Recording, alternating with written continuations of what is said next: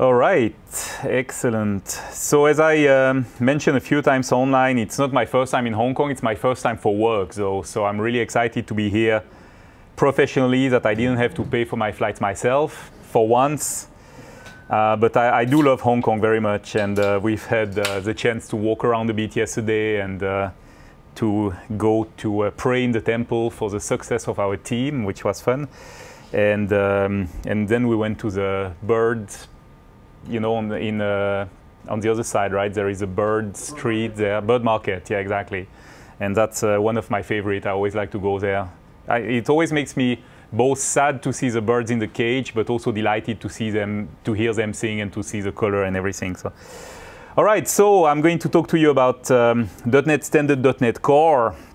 And so this is a talk that I've been presenting already a few times, but it's always required again and again. And I think it's a good thing because there is some misunderstanding around .NET Standard, .NET Core. Are they the same? Are they different? Why should we use them?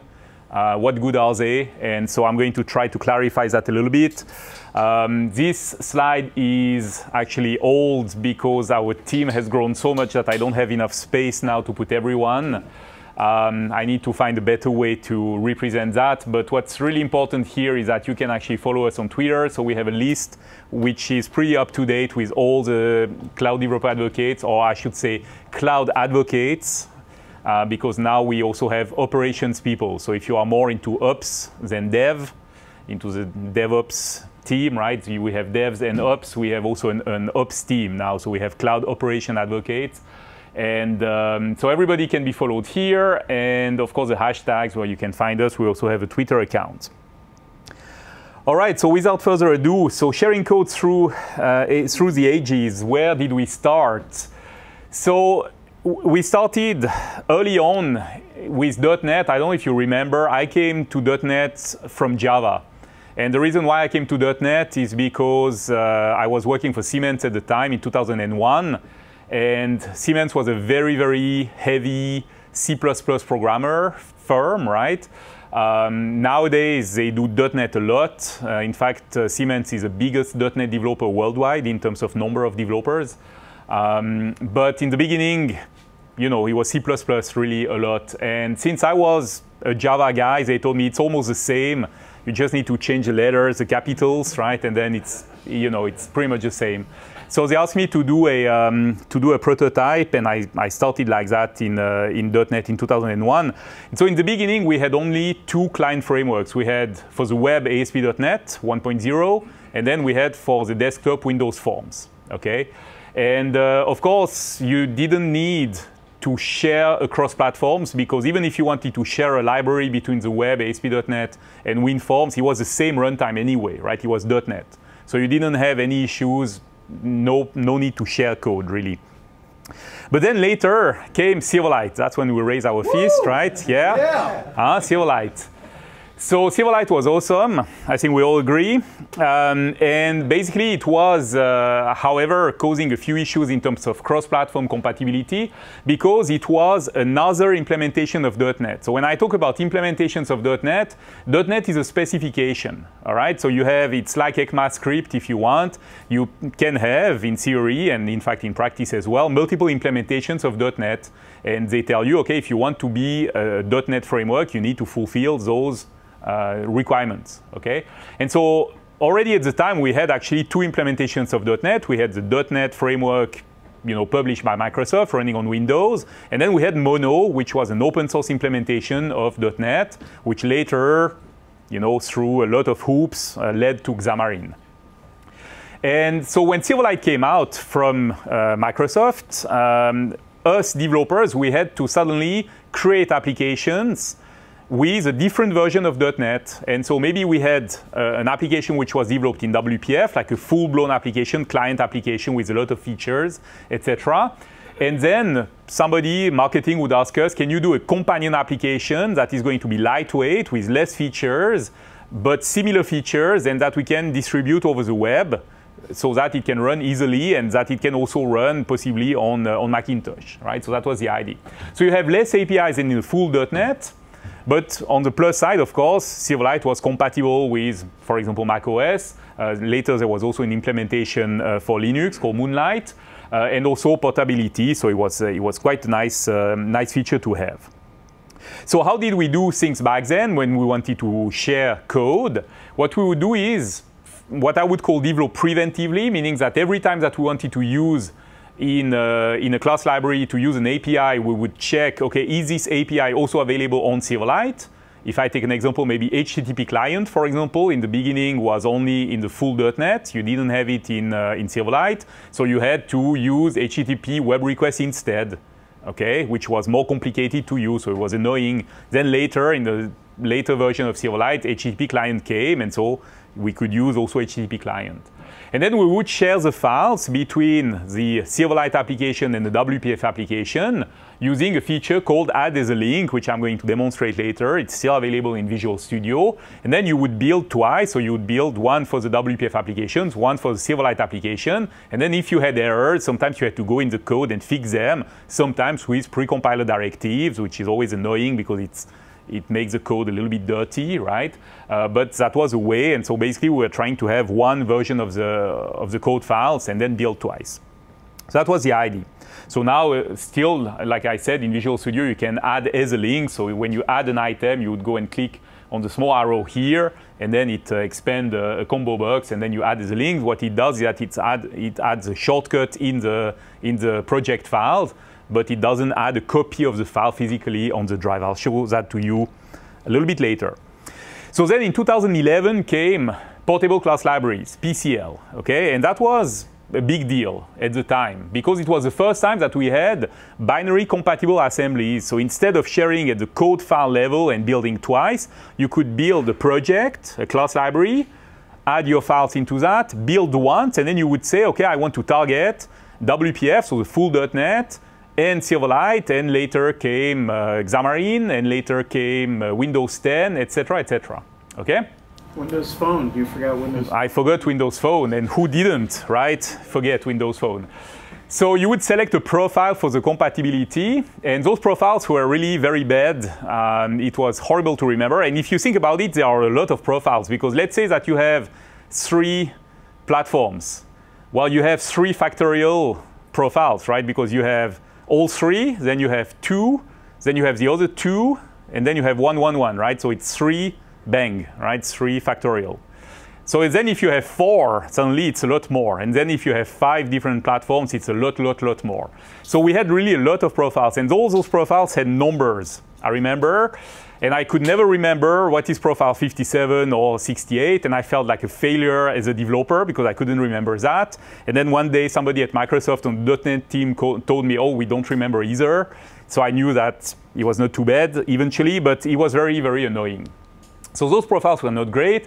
So the result that you get when you create a portable class library, if you say I want WPF and Silverlight, you will have basically the intersection of the platform. You will have the APIs which are available on both platforms, okay? And then if you add Xamarin, for example, you will have the intersection of the 3 platforms, only the APIs which are available on all 3 platforms. So it is the least common denominator approach, okay? Now that sounds like a good idea. In fact, it worked pretty well until, I would say, 2016, 17, when .NET Standard started really coming out strong. But it has a few issues.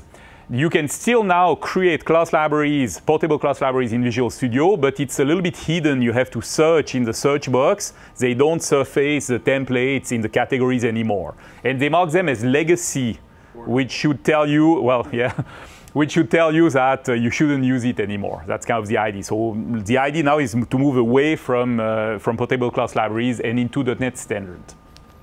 So if I summarize what I just said, if you select, this is what you see when you create a portable class library, you can select your platforms.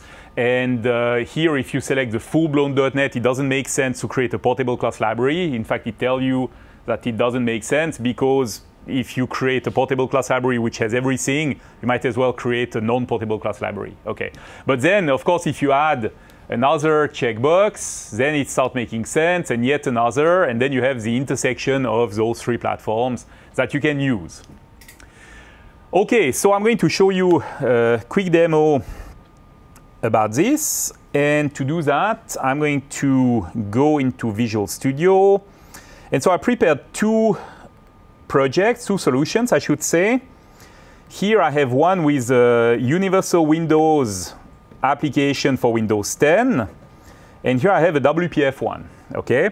And those two applications do exactly the same. They are basically showing you a text box. You can enter your name. There is a button. It sends a request to an Azure function. It's a serverless API if you want. I'm not going into the details here, but basically it's just something running on Azure. And so it has exactly the same feature. So it means that I can share some code. So to do that, I'm going to go into my Windows version here.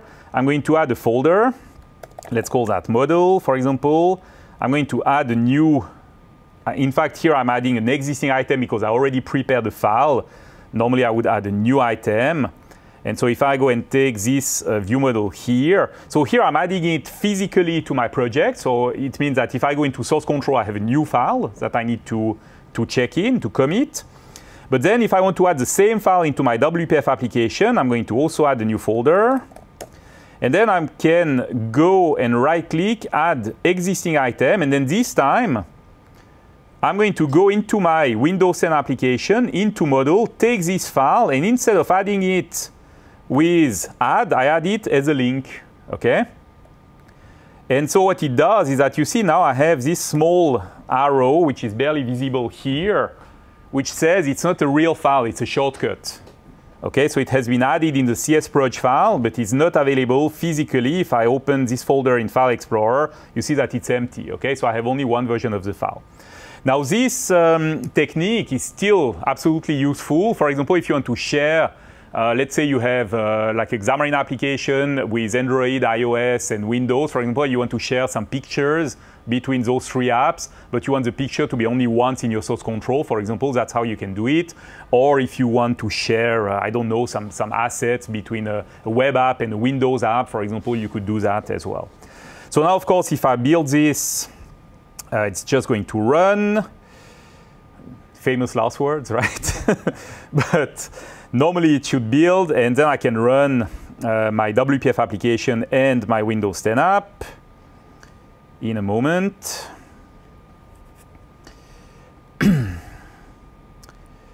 All right, it's taking a moment because it's restoring some packages, which is always a joy. All right, I think it's finally going to run. No. Yes, yes, finally, okay, build completed. So now this is a WPF application. I'm going to set the other one as start project as well. Like this, it can start. UWP is always a little bit slower to start. It's, you know, I'm just heckling Matt, who worked for Windows before. You don't care anymore, exactly. Everything's in the cloud now. So basically, I have my two applications, and if I enter my name here and say, please wait, and then it will say, it should say hello from Hong Kong. Here we go. And I have exactly the same functionality here. So now the nice thing with this way of doing things is that if I go into this file and add some functionality, I need to add the functionality only once, and it will be automatically available in WPF as well.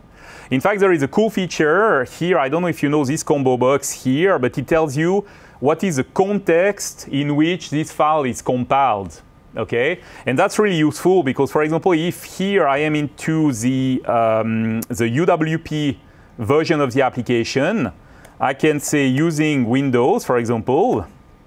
But using Windows doesn't make any sense in WPF because this is a framework that doesn't exist here. So after a while, you see that now I have an error appearing because now it's trying to recompile in the context of WPF. So it's telling me where the error comes from. If I build now, we'll have an error, but I don't necessarily see it immediately. It depends on the context of the file. Now I can see it much better. So that's pretty good. OK, so that would be the shared files option. So that's how we would do things in the beginning. And then came the portable class libraries. So with portable class libraries, it's a little bit cleaner, I would say. So here I have the same applications 3 times, once for Android, UWP, and WPF. So now what I can do is add a fourth project. And this time I'm going to select a portable class library. So like I told you, if you go inside here, you won't find it.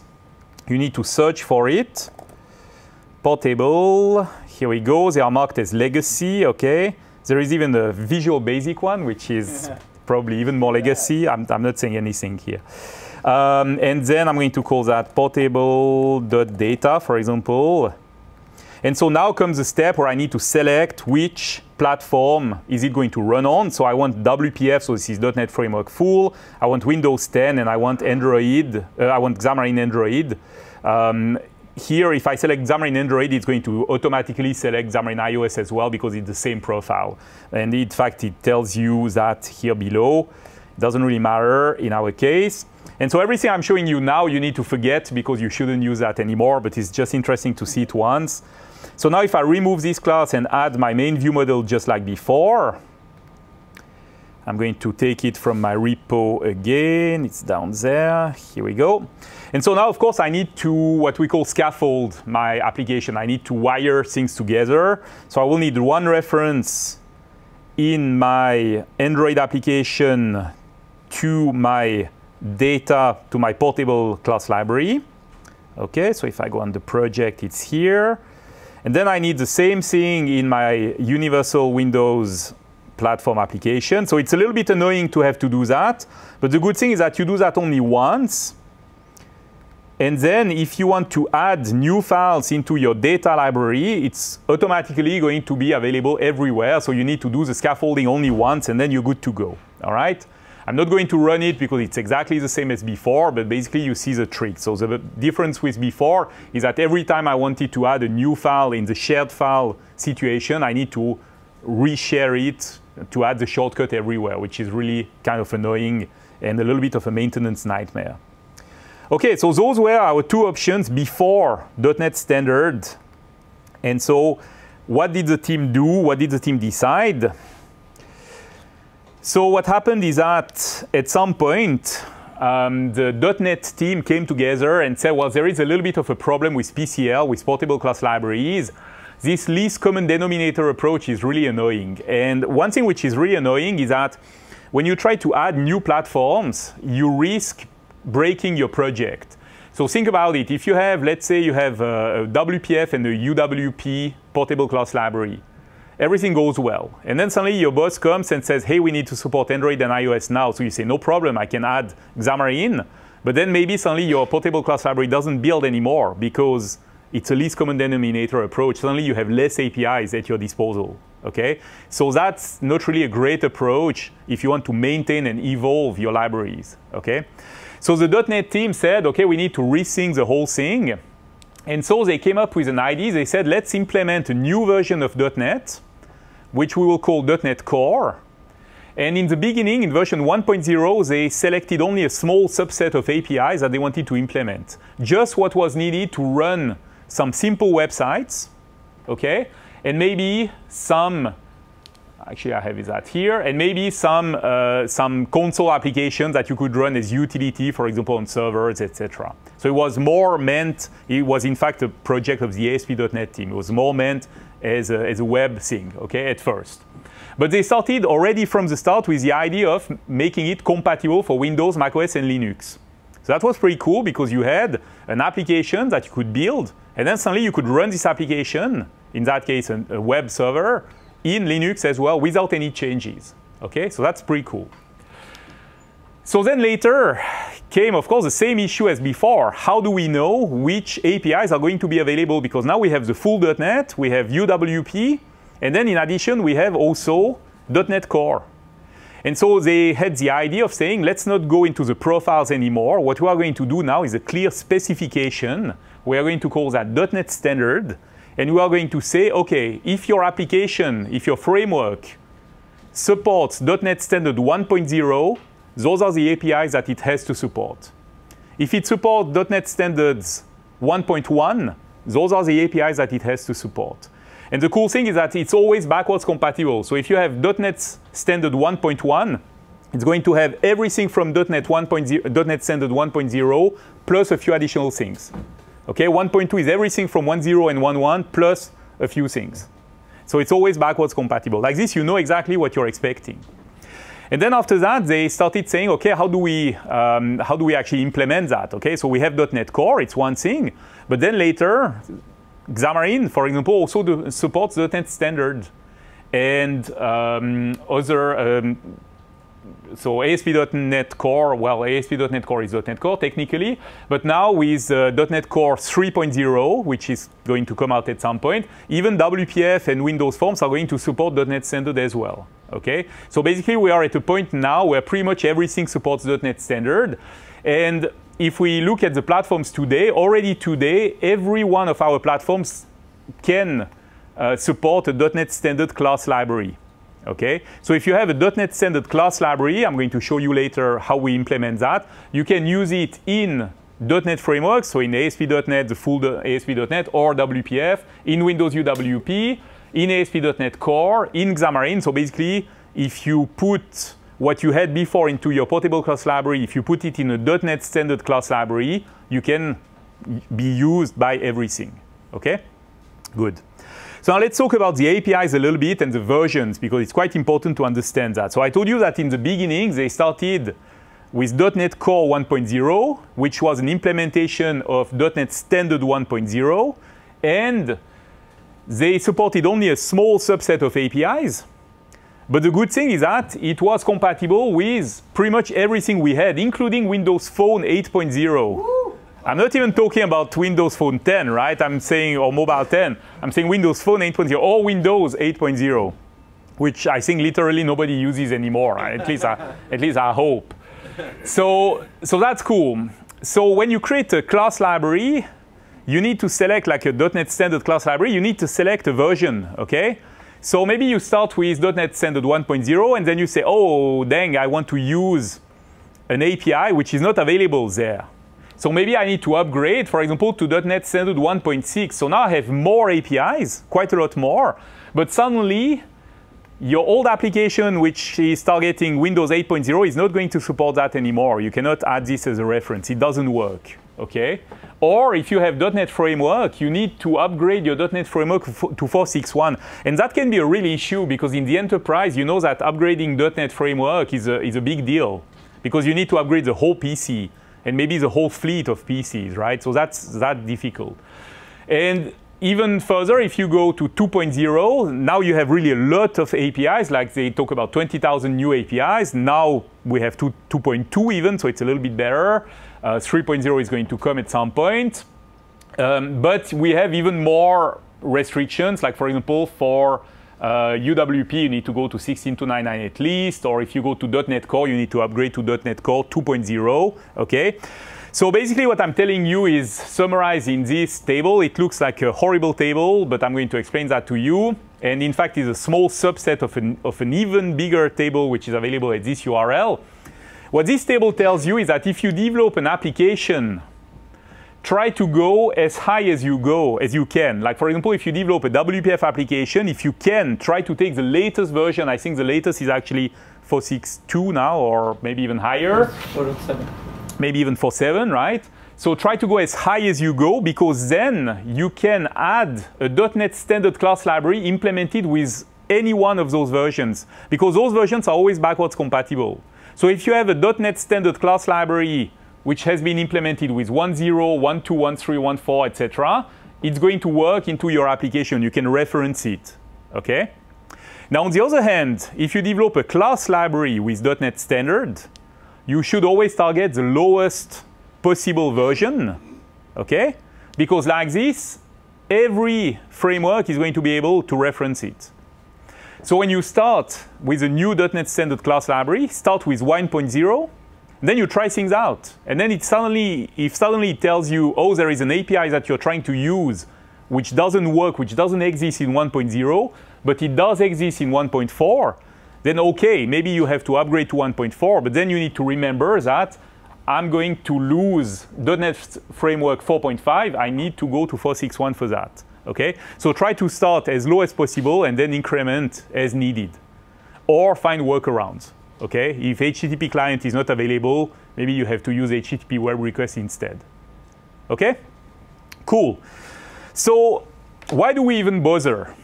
Okay, why do we go through all this pain? Well, the good thing is that once we have a .NET Core application, it is cross-platform, and amongst other things, it's running on Linux. So I'm going to show you a video. And the reason why I did the video here and I'm not showing you live is that in this video, there is a lot of waiting because I'm creating something and then I'm publishing it to Azure. And the whole demo would take about 15 minutes, but most of it is waiting. So by the magic of editing, I reduce it to 5 minutes. So I'm going to show you what happens. So, oh yeah, another thing I want to tell you is that here I'm using the command line to do that because I'm a hipster. Actually, I'm not. I prefer UI. So I go usually in Visual Studio to do things. But I hear that it's very hip these days to do everything in command line. So I just want to show you that we have a lot of tools, okay? So you can do things actually in the command line if you want. You can do things in Visual Studio Code if you want. That runs on Linux as well, for example, or on Mac or on Windows, of course. Or you can go, like me, I prefer rather the full-blown Visual Studio. It's a matter of choice, really. So here inside the command line, I'm going to create a new, oops, no, that's a bunny. I'm going to create a new folder. I'm going to change to this folder. And then I'm going to select .NET New Razor. So what does it do? It creates a new ASP.NET application using the Razor template. And the Razor template is just a simple template. So now I'm running this locally at localhost 5000. And that is the template, I guess. So it's a very simple template, but now if I go into it, I see that I can edit it and modify it as I want. So right now it's running locally. Okay. So now I stop it and then I do git init, which means that I'm going to add the files into Git. Okay, I'm going to initialize the Git folder. I'm going to commit the files. And then I go into the portal. And I don't know if you know this here, but into the portal we have a Cloud Shell. So the Cloud Shell is basically a way to interact with your resources using a command line interaction. Okay? You can do that if you're on a Mac, you can do that from Bash or in Linux. If you're on Windows, you can do it from PowerShell, from the command line if you prefer command, or from the Windows subsystem for Linux, which is also running Bash on Windows. Or if you don't have all that, no problem. You just go into the web browser, you open a Cloud Shell, like we call it, and then you can start interacting with your thing. So in that case, I'm going to use AZ, which is the Azure command line interaction. So here I'm going to create a new resource group with the name lbtest linux. And then I'm saying, okay, the location should be Western Europe because that's closest to my users. And then once this is done, I'm going to create a new app service plan. So basically, I'm defining what resources my website is going to have, like how much RAM, how much storage, etc., etc. And then I'm saying, okay, this is the name of the plan, and I'm going to add it to my resource group. So basically, it says how I'm going to be built. The SKU is S1, which is the smallest billable that we have. And I say is Linux. So now I say my app service plan is already going to specify that my applications running there are going to run on Linux. Then I create the web application itself, the website, which is the web server, if you want, which is going to run on that.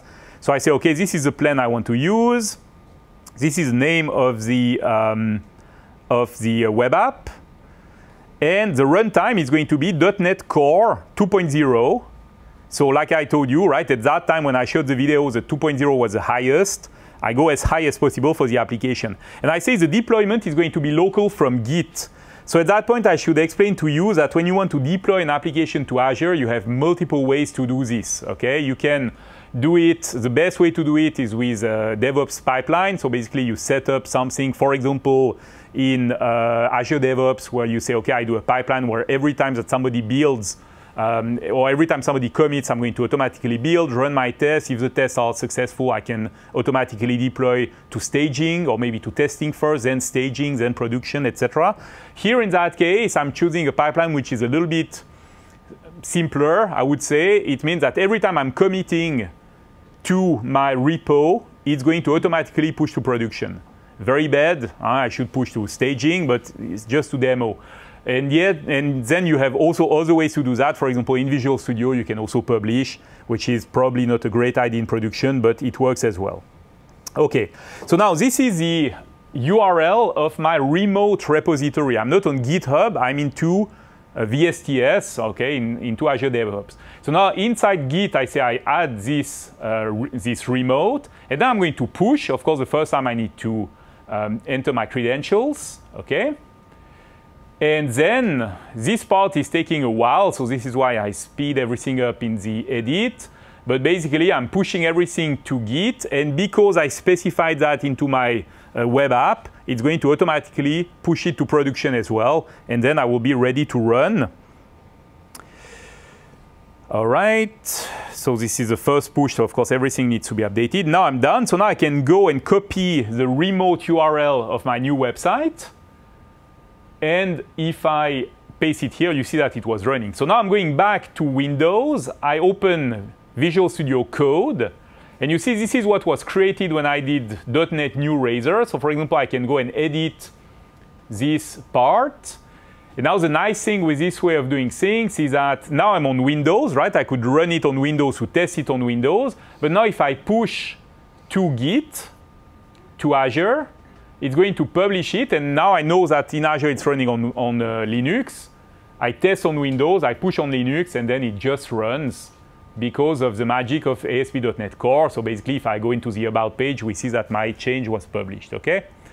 So, of course, this is great because why Linux? Most of the web runs on Linux, okay? It's cheaper, it's quite reliable, not saying that Windows servers are not reliable, but you know, it's probably even more reliable, and also a lot of website administrators know Linux very well.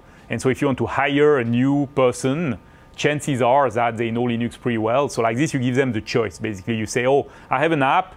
It's .NET Core. If you make me a case, I'll push it from Windows to Linux, and we're OK with that. And it's good for us on Azure anyway, because we have Linux as an offering. So we're happy to welcome everybody. OK, so that would be the reason. So now let's talk about portable class libraries versus .NET Standard. And to do that, I decided to show you a real-life example. So for those of you who don't know, I am the creator of a popular toolkit called MVVM Light. And it's quite popular since 2009, where I published it. I had something like 3,500,000 downloads. So it's used quite widely, I would say. And it's used to build applications in WPF, in Windows 10, back then in Silverlight, of course, and also in Xamarin. So the architecture of the project was like that. So what happens here is that when I created the project in 2009, I created it only for WPF at the time, and then very fast I decided to add Silverlight to the mix. So I did that when Silverlight 2 came out, and it meant that I had two projects. I had one project for WPF, one project for Silverlight. And then later, Xamarin came out, and I decided to support that as well. And so I had three projects. And then Windows 10 came out, and I had four. Okay, so it started to grow in a bad manner. It was very annoying to maintain. And at some point, I was lucky that the team who created the portable class library, who was the what are they called now? The people who did Prism. Patterns and practices, voila, PNP, exactly. So the patterns and practices team, which are at the origin of portable class library, reached out to me and asked me if I agreed for them to take MVVM Light and to put it, to convert it into a portable class library. And the reason why they wanted to do that is because they wanted to take a framework which was already widely used, but which was not overly complex, and try to put it as a PCL. And like this, they would learn from the experience, seeing what doesn't work and what do we need to do better. So I was really happy to hear them propose that, because it's free labor, so I'm always for that, right? And plus they knew what they were doing, I didn't, so that was really good. And so my good friend Oren Novotny is actually the guy who did most of the work. This guy is a genius, if you don't know him. He's also an MVP, and he did most of the port. He had, if you go and check the source code on GitHub, you will see that there are a few places, I can show you if you're interested, there are a few places where he had to do a few workarounds to make it work. But basically, he managed to put everything into a portable class library, which is pretty cool. So I have the following architecture as a PCL. I have what I call the core components, which are into a DLL called Galasoft.mvvm Light. And then I have, at the time, I decided to support a new ID from Pattern Set Practices, which is called Common Service Locator. So that sounds like a great ID. It was like Kumbaya, everybody's friend, where basically they say, okay, back then a lot of people were releasing something called IOC containers. So who doesn't know what an IOC container is? Don't be shy. I'm going to explain to it if you... Everybody knows. You're sure? Kinda. Okay. Yeah, somebody. Okay, good. Courageous person. So IOC container, basically, there is a pattern called dependency injection, okay, where you say, okay, in short, IOC container is a little bit like a big cache, okay? So into your application, you have a global cache where you're going to save some classes, some instances. Like, for example, let's say that I want to have, I don't know, I want to have a client for an API, okay? Let's call it data service, for example. So I can have an implementation of my data service into my cache, into my IOC container, and then from everywhere in the application, I can say get instance from my cache, and then I can use it. So why do I want to do that? It's because the nice thing with IOC containers, I can also abstract the client. I can say, instead of saying get instance of data service, I say get instance of iData service. And then when my application starts, I'm going to register. I'm going to say every time that somebody asks for an iData service, please give them a data service. But then I can have also another implementation. For example, for unit test, I can have another implementation which I call test data service, which also implements iData service. And then I say every time that somebody requires an iData service, give them a test data service, not the data service from production, but the test. Okay? Now, for the consumer of the iData service, he doesn't know, and he doesn't have to know. That's the beauty of it. Okay? You're just going to call whatever method is defined by the interface, by the iData service interface, but you don't need to know what the implementation is actually going to do. That can be very useful. For example, if you have cross-platform applications, it's a great example. Let's imagine that you have a plugin which takes a picture. Okay? Taking a picture on an Android device is not the same at all as taking a picture on an iOS device. The APIs are completely different. So in Xamarin, what we do is that we do a media plugin, we call it. And then this media plugin is going to have an implementation on Android which takes a picture in the Android way, an implementation on iOS which takes a picture in the iOS way, and then it has an interface, a definition which has a method saying take picture with a few common parameters, okay? And then after that, when you take the picture in your Xamarin application, you don't know if you're on Android or on iOS, and you don't care, okay? You just take the picture, and that's it. So the IOC container is very useful for these kind of scenarios, or also if you have things like unit test.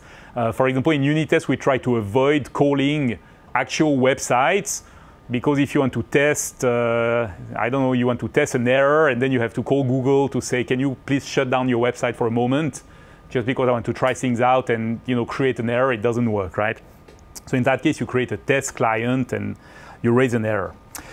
Okay, so long story short, everybody at the time was creating their own IOC containers. So you have multiple IOC containers on the market. When you do .NET, you have one in MVVM Light called Simple IOC, but you also had one in, I don't know, one called Autofac, or there is Unity, not the Unity 3D, another Unity. Prism has one, etc., etc. So there was a number. So Pattern Set Practices said, hey, we have a good idea, everybody's friend. If we decide to switch an IOC container with another one, it would be cool if they all implement the same interface. Like this, the changes into my applications are going to be minimal. Okay? So we are all going to implement the so-called iService Locator, which is contained into a library called Common Service Locator. And like this, everybody's happy. Sounded like a great idea. I said, okay, my simple IOC, my IOC container, is going to implement that as well. And that was really not a very good idea, I would say. It's still causing me headaches these days, mostly because it's a dependency on a third-party component that I don't own. Okay, this is developed by another project altogether, by another team altogether. So that's the first thing. Also, the other thing is that it's really solving a problem it's a great solution to a problem that doesn't exist. That's what I call it. Because in fact, how many times in the lifetime of an application are you going to swap IOC container? Probably zero, okay? Because you all have an IOC container that you prefer. So you're going to use it. And maybe once, okay? But for just one time, this whole effort is not worth it. So I was not super happy with Common Service Locator, but basically that's what I had. And so in addition to those libraries, I also have some platform libraries. So I have some components which are only available on Android. I have some components only on iOS, for example, the data binding system. In Windows, I don't need it because there is one already. But in iOS and Android, I implemented one. I have some components for .NET 4.5, etc. So that's the library I have and the landscape I had before I ported to the .NET Standard. So now comes the time of refactoring, which is a great time because you can fix errors that you made. And the first error I wanted to fix is get rid of Common Service Locator. Okay? No kumbaya anymore. And like I said, multiple reasons. First reason, it's really a dependency on a project I don't own. It's really annoying because every time they upgrade the version of here, it breaks my stuff. So it's really causing me issues. They took it down. No, it still exists. But it's somebody else who uploaded another version. Because yeah, I know, it's crazy, right? And now I have issues. Another third party now. And now I have issues with that as well. And so I'm probably going to release a new version of the portable class library without that at all. Anyway. Cool, so I wanted to remove that from the .NET Standard version. Now that would be a breaking change, but I'm okay with it because I would say the port from PCL to .NET Standard is a step which is big enough that I can introduce breaking changes if I document them enough, okay? So now if I remove Common Service Locator, I don't need those two DLLs anymore. Why did I have two DLLs? I didn't tell you the story. This is also very complicated. When you have a project which is widely used, you encounter all kinds of weird requests. Like, for example, once I had a call from a firm who asked me to fill paperwork so that their developers could use my open source project. I said no. Well, I didn't say no. I said yes, but for $500 an hour. And then they said, yeah, but your project is free. I said yes, but my time is not, right? So, okay. So I didn't do that. But basically, procurement is hating when you have more than one DLL into a project because every time they have to fill, and Siemens was like that, right? Every time you have to fill some paperwork for every component that you pull. And so if I go back here I had one here, which is Galasoft, okay, that they could talk to. But then I had another one which I didn't control, which was in addition. So I separated this DLL like this. If they decided not to use that, they could still use this, but they didn't have to use that. Does that make sense? Okay. So now, since I removed the Common Service Locator, I don't need that anymore, so I can have only one DLL. So it's way easier for me as well. And then, of course, there was a problem of the platform DLLs because they had the reference on the portable class library. So I need to change that. So I have another set of those platforms, which this time is called standard. And basically, that's my new landscape, which is a lot easier. OK?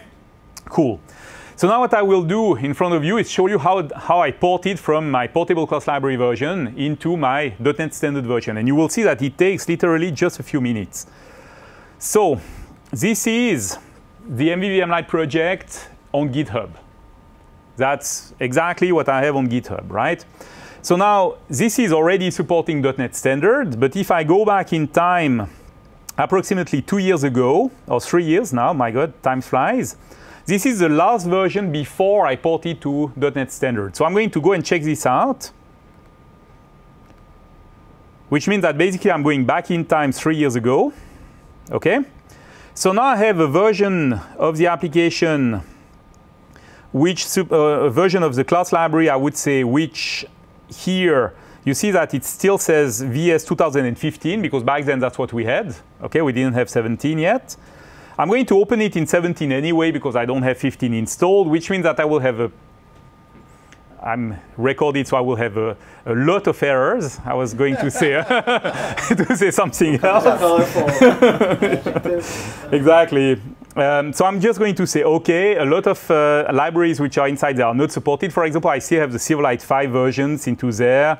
This is, of course, I know, right? This is not supported anymore.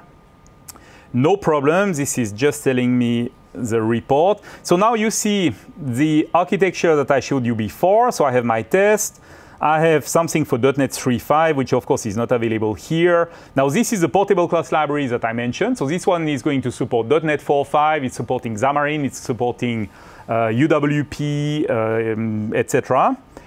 And here I have the other one, which is called the extras, and the extra has only the IOC container that I mentioned before. And here I have the reference to Microsoft the practices.service location, that's the common service locator that I mentioned before. Okay.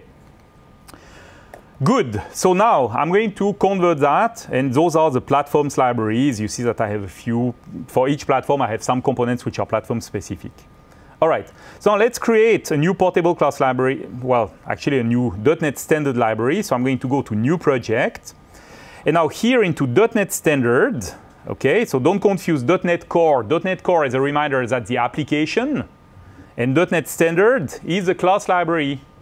Now to make things easier, clever people at Microsoft decided that you would have also a .NET Core class library. Don't use it. Let's say it's simple, don't use it. It's a bad idea. Okay? So we will use now class library .NET Standard. Now I'm going to create that. Let's call it galasoft.mvvm light.std for standard, for example. I'm going to create that. And now the very first thing I'm going to do when Visual Studio creates a new class library, it's going to try to default it to the highest possible version of the framework. But I told you it's bad, right? We want to go low. We want to start with 1.0. So let's do that. I'm going to change that into the properties of my project. And here, I'm going to go to 1.0, okay? I'm going to try. If it works, great. If it doesn't work, I'll go to 1.1. Good, so now this is done. Let's remove this class. And so now what I'm going to do is basically take all my classes from my PCL, from my portable class library, and dump them into my .NET Standard, and I'm going to try to build. Because what could happen, really? So I'm going to take everything that has class files. Now here I'm going to copy them. In reality, I would add them as a link because I don't want to have two versions of the files, but that takes longer. So here I'm just going to copy them here. And now that this is done, I'm going to build. It's going to take a moment, and unsurprisingly, I'm going to have some errors because there are a few things which don't work. That's normal. So let's wait and see what's happening.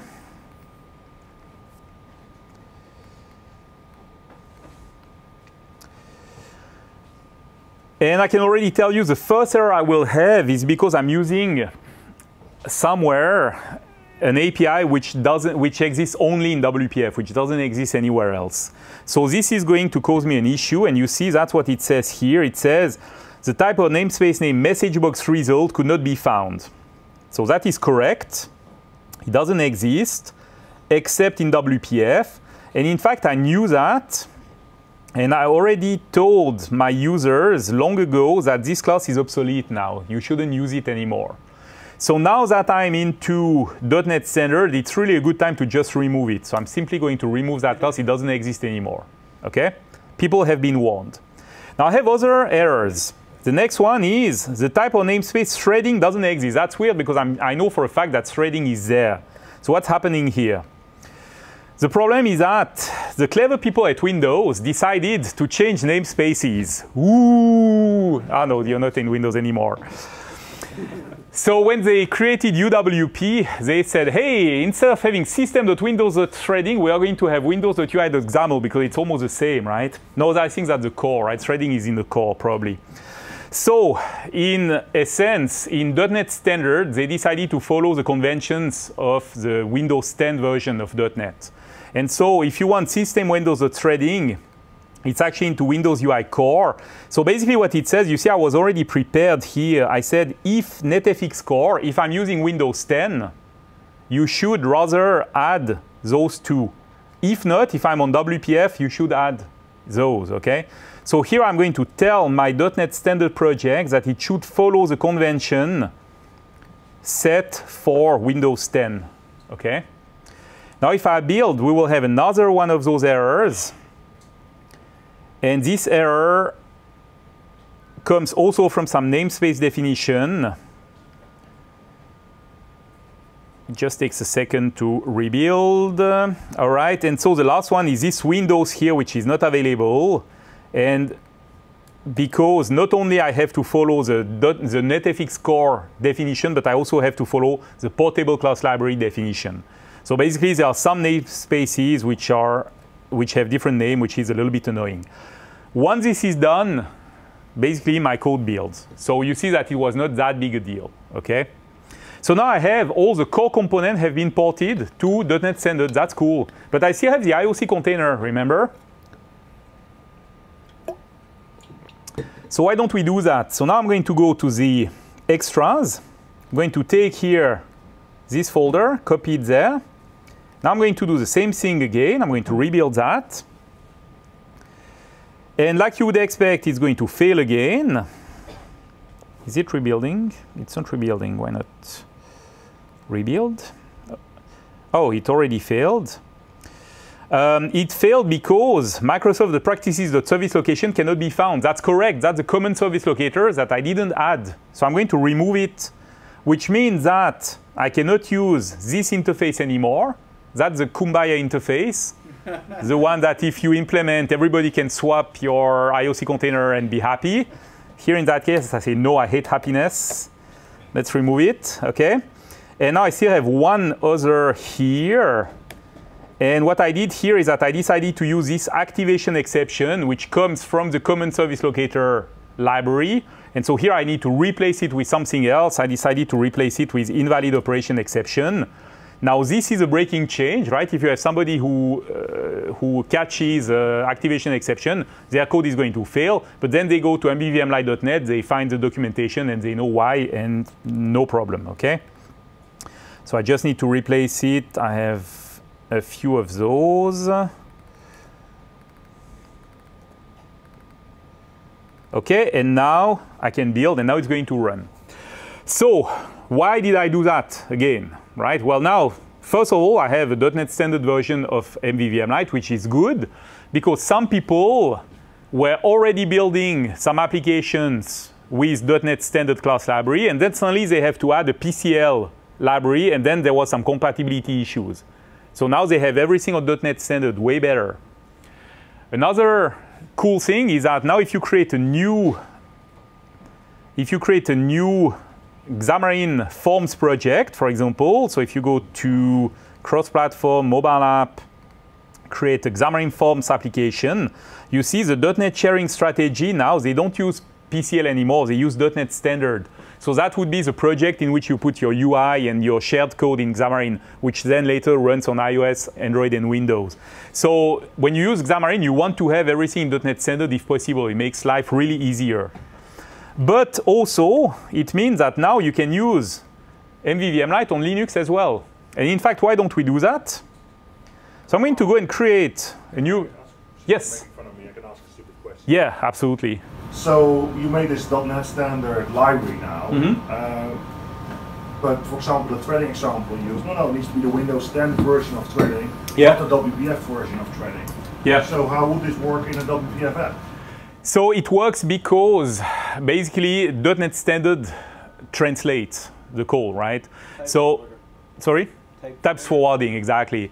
So basically what it means is that it knows that when you call, in that case, the system.threading is there for the task class, okay, which is super important when you do async and await. So every time that you use the task class in WPF, .NET Standard is going to translate the call, to forward the call to the system.windows.threading library, which is running underneath. And so that's basically the beauty of it, is that it is abstracting the differences between the platforms. But you said .NET Standard was the interface, and .NET Core was an implementation of .NET Standard. So this is done in the .NET framework? So not exactly. So here we have to differentiate between applications and libraries, okay, class libraries. So when you do an application and you have, and your application supports, which WPF doesn't yet, by the way, right? It will with .NET Core 3.0, but it doesn't yet support .NET Standard. It doesn't implement .NET Standard yet, right? Oh, that's correct. Yeah. But you can use .NET Standard class libraries already. That works. okay, because of the type forwarding thing. So what it means is that if I have a WPF application and I have a .NET standard class library, like MVVM Light, I can use it, okay?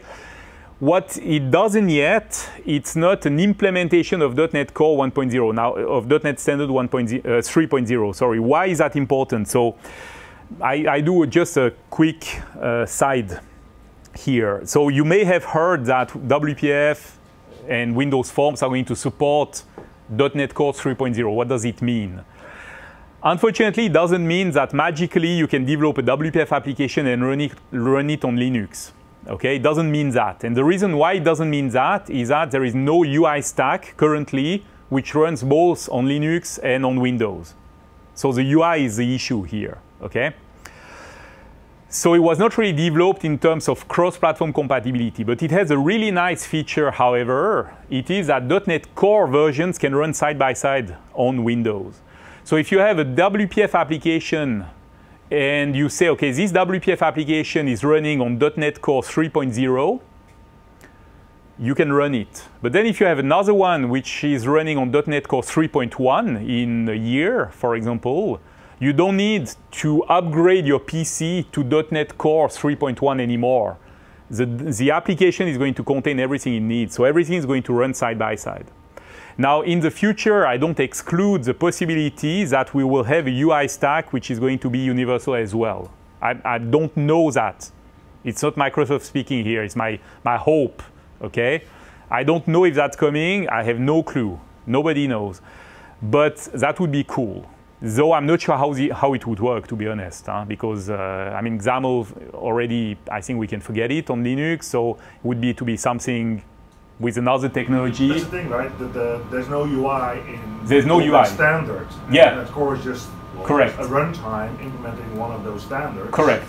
And they just choose to implement a UI. It's yeah. not part of .NET standards. So correct. That's why it's not. Right. Exactly. So here for WPF and Windows Form running on .NET Core 3.0, the beauty is not really the cross-platform thing.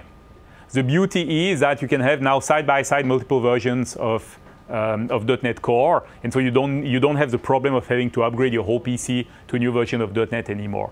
So it is a progress. Performance improvements too. Yes. Core engine. Yeah, because the .NET Core engine is way faster than anything we had before. Especially, they did huge performance improvement because of the web. Especially because on website you are rated.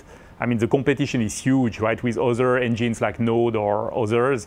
And so you need to be fast. And so they made it fast, which means that on the desktop, we are going to basically benefit from that automatically. Can I add something about the type forwarder? Sure. So it's not an implementation, the .NET Standard class library, but it has metadata that's called a type forwarder. So what it'll do is it'll point to the API that's not implemented in the metadata and say that basically if you ask for this namespace, go to that namespace. Mm-hmm. And so it makes the metadata point to the right implementation of the API. So even though it's not implemented, when it's pulled into the platform that has system.threading, when it makes a system.threading call, it'll still forward to the correct namespace within that class library. Mm-hmm. That's how that works. So it's pretty clever, right? Cool. So, yeah. So what I wanted to show is that now that I have MVVM Light on .NET Standard, right, I told you a little bit the advantages. Mostly it was compatibility with other people who were already using .NET Standard. But now what I can do, I can go to .NET Core. So this time I'm going to .NET Core because I'm going to do an application. And I'm going to take a console application. I would love to create an application with UI running on .NET Core, but unfortunately that doesn't exist. So I'm going to do a console application instead. And I'm going to call it Core with MVVM Light, for example. Okay? And so now, this time I'm doing an application. So I go as high as I can, okay? .NET Core 2.1. That's cool because the platform that I'm going to run it on, I'm going to run it on Ubuntu and on Windows. Those support .NET Core 2.1. In the past, when I started giving this presentation, Ubuntu was supporting only .NET Core 2.0, so I couldn't go to 2.1. I had to go back one. But like I told you, you start high for applications, and then you go backwards. For class library, you start low, and then you go up, okay? So here I select .NET Core 2.1, I'm good. So now we are going to build old style, old school console application, right? So first of all, my console application, let's imagine that it's a utility which needs to communicate with a web API somewhere, okay? And then let's imagine that I'm going to run this on servers periodically and make sure that something is happening, okay? So I want to do things cleanly, so I'm going to add a new folder, call that module. Then I'm going to add an interface, add new item, and I'm going to call that iDataService. All right, make that public. And now this iDataService is going to have one method called getResult. Now this method is going to be a stupid method, which is basically getting two integers, asking an Azure function to give back the result of an addition, because you want an Azure function for that. Let's imagine, again, let's imagine that this is doing something meaningful, such as, I don't know, getting information from an API and returning that. Okay, so that's my interface. So now I will have... Should be string or int? That can be string in that case. It doesn't, in my application, it doesn't matter here. And then what it returns is basically the function says the result is, and then the result. So I get a string back. Actually, no, it's not true. It returns some JSON in that case. Sorry. No, it returns some JSON. That's why I get some JSON. And then, so my iDataService is returning the JSON. Okay. I have multiple functions that I use in different presentations. Okay, so now I'm going to add an implementation to that. So let's add a new class, DataService. Okay. And this implementation is going to implement iDataService. And this is going to say, okay, in that case, I'm going to connect to a URL. This is a URL of the function. Notice that it's taking two placeholders, num1 and num2, so the first number and the second number. And then I'm going to use an HTTP client to call getStringAsync, which is asynchronous, so I need to make this async.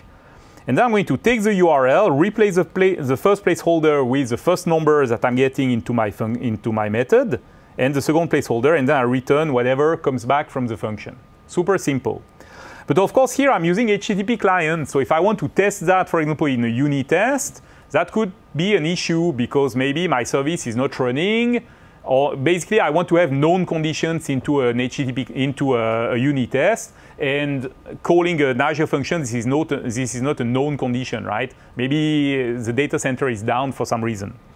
So in that case, I'm going to say, okay, I'm going to plan to have another implementation, which I call test data service.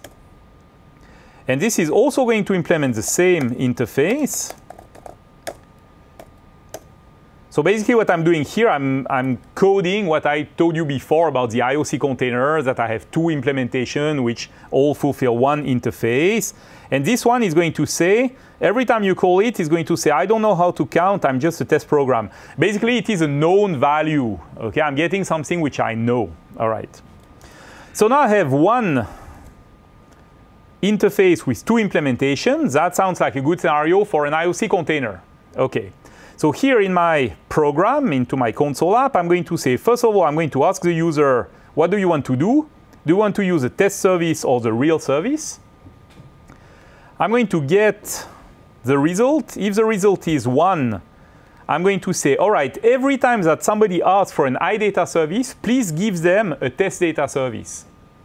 And then in case the result is 2, every time that someone asks for an iDataService, please give them a data service. All right. Now, of course, to do that, I need simple IOC. So the good thing is that I'm into a .NET Core application. I have a .NET standard version of the simple IOC. I just created it before. So I can go and add a dependency. Now, in reality, I would go on NuGet and pull the .NET standard version of MVVM Light. But here, I'm just going to add a reference, go and browse. Actually, I have it here already because I tend to try my demos before I go to talk to a group of people. So here, I already did that before. So now I have access to simple IOC. All right, this is good. Now I'm going to get the two numbers that my user wants to use. So first operand, second operand. And then I'm going to compute. And so just to make things a little bit more interesting, I said I'm not going to do the call here, but I'm going to go into another part of my application. So in a real application, you have multiple components. And then in one component, you ask things from the user. In another component, you run them, you know, so it's kind of decoupled, OK? And so here the beauty is that I can say here I have simple IOC where I register my data service, but I'm going to use it into another class, which is here. And here I'm going to say in this class, I'm going to get the iData service from simple IOC. I don't know what I'm getting. I don't know if I am getting a test data service or a data service. Here in this particular class, in this particular component, I don't care. I just want to call get results. That's all that matters to me. OK? You see the decoupling, right? So that's kind of the idea. So now I'm on Windows. Can I test my application? Yes, of course. I'm going to press Ctrl F5. OK, let's try. So let's do 2 for the real service. I'm going to enter 30 and 12. And of course, the result is, after a short wait, so now it's going, oh, the result is 42, which is correct because it's the answer to life, the universe, and everything. In addition, I get an information about the time on the server, because why not? By the way, you should know that this is interesting. Why is it in February 19? Oh, yes, that's today, right? Oh, yeah. Yeah, sorry, I'm a little bit confused in time zones. Yes. 2019. It is, yes, exactly. Thank you. So basically, it's working fine. Good. So now let's try things again, but this time with the test service. OK, so I enter this, and now it says, I don't know how to count. I'm just a test program. My application is running. So now your boss comes and says, hey, you have this cool Windows utility that is running great, but now we are putting all our servers on Linux. Can you implement a version of that on Linux? And you say, yes, I need 6 months. And then you do it in 10 minutes, and then you take 5 months and the rest of vacation, which is great, because basically you already did the work. This is already a .NET Core application, right? So in order to run it on Linux, I'm going to go and click on publish here. What it does is basically it just gathers everything it needs to run them. I'm going to publish to a folder, which is here. So basically it's building in release mode. And now that it's done, I can go to my folder. And if I go into bin release .NET Core App 2.1 publish, you see that it has everything it needs. It has my DLL. It has galasoft.mvvmlight.std.dll, so basically everything I need to run this application. So now you take it. I'm going to put it in C just so that it's a little bit easier to access. And now I can try on Linux. So here I'm on Windows. The cool thing is that on Windows, I have Ubuntu that I can run. So I don't know if you're familiar with that. This is something called the Windows subsystem for Linux. Basically, it's not an emulator, right? It is actually Linux running on Windows. And here I have installed Ubuntu. So if you go into the Windows Store, you have multiple distributions that you can get depending what you prefer. Personally, I like Ubuntu. So here I'm running Bash.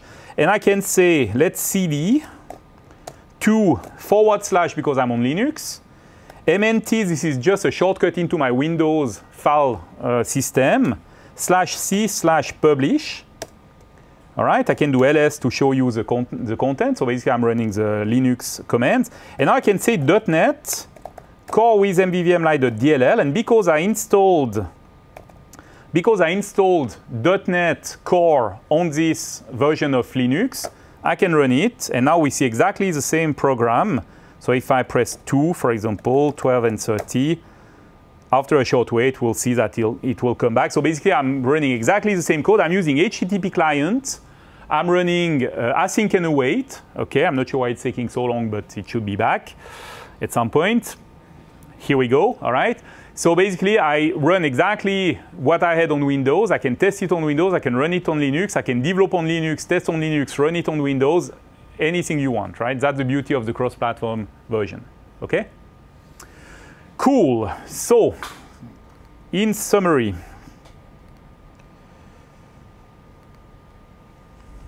I'm running a little bit long, but it's because those guys never stop talking. So. By the way.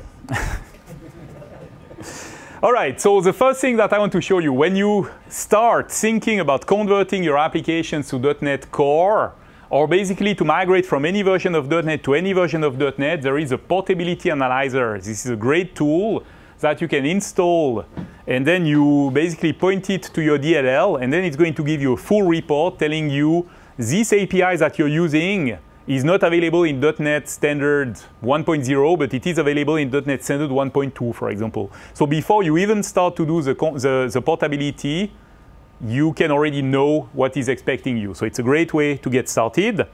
Now I have a few resources. There is an overview of .NET Standard. The .NET Core web application in Linux that I showed you, it's actually a sample that we have on Azure. So you can go and run it from there. It is explained step by step how to do it. MVVM Light.NET Standard and a description of the portable class libraries in case you still want to do it. You shouldn't, right? Try to move away from that. But of course, it is linked with effort. I understand.